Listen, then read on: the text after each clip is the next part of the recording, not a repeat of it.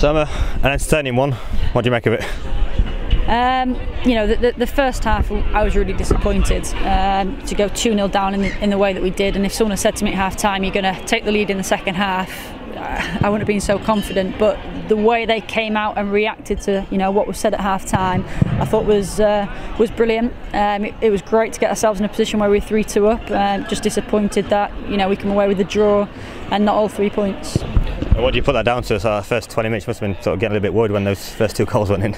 Yeah, it's difficult to put my finger on it. I mean, I'm not making excuses for them, but it's a heavy schedule at the minute, and it was always going to be tough, and we knew it was going to be tough.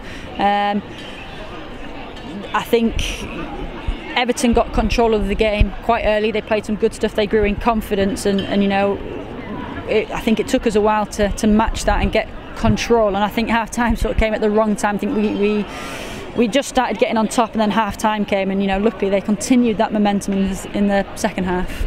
Well, one name that's been banded around the press box today is Christy Moore. She seemed to sort of get hold of the game by the scruff of the neck and really get your team back into it. Yeah, she really did, and it took a moment of class when she's got the ball, and she sprayed it over obviously for the first one, and Courtney followed it in. But in terms of her performance, you can see she's grown in confidence. She's getting on the ball. She's creative. She's linking up. She's working really hard defensively. So really pleased with Christy's performance. It must have been pleased well for Leandra Little to bag her first goal this season as well. Yeah, definitely. And the delivery from Christy again was spot on. Lee just needed to make good enough contact, which she did, and she rose above the pack. And really pleased for her to get on the score sheet today. He must have been just disappointed as well. He worked hard to get back in front, but just wasn't to be. And sometimes hold your hands up because that was a cracking strike. Yeah, it was, and I'm disappointed that all 3 of their goals have originated from set pieces, from the corner, then the other 2 from throw-ins. Need to see it again, but you can't take away. I mean, it was a hell of a strike. Should have been prevented, but it was a good strike.